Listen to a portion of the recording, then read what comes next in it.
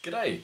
If you're trying to play Deathloop on an AMD laptop or potentially desktop and you're experiencing driver version 21.9 or newer is required, so basically you hit play on the game, the game itself doesn't open and you get a message saying your driver is out of date, even though I was currently using a driver revision that was about a year and a half newer than Deathloop, and I only just downloaded it in December as part of the free Amazon Prime game giveaway, and I was not able to get the game to load.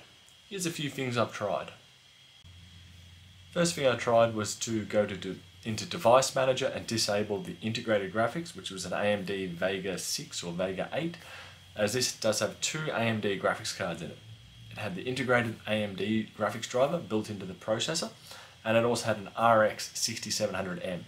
That did not yield any difference whatsoever. Did change my screen resolution when I disabled the onboard Vega, but from there I was still experiencing the exact same thing.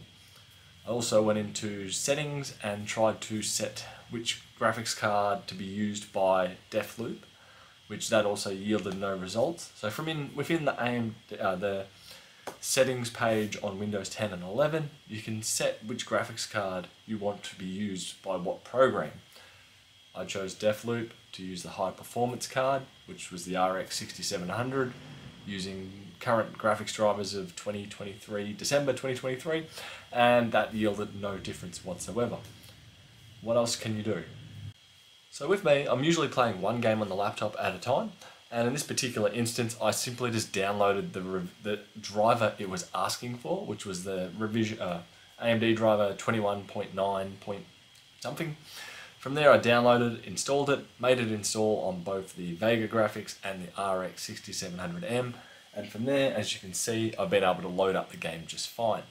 So the dilemma there is, if you're playing other more recent games and you're playing multiple games, swapping daily, that could definitely produce some weird annoyances or graphical performance limitations with a newer game. If you put on a brand new game, Modern Warfare 3 for example, and you're trying to play Deathloop, Modern Warfare 3 is probably not going to like the older driver revision.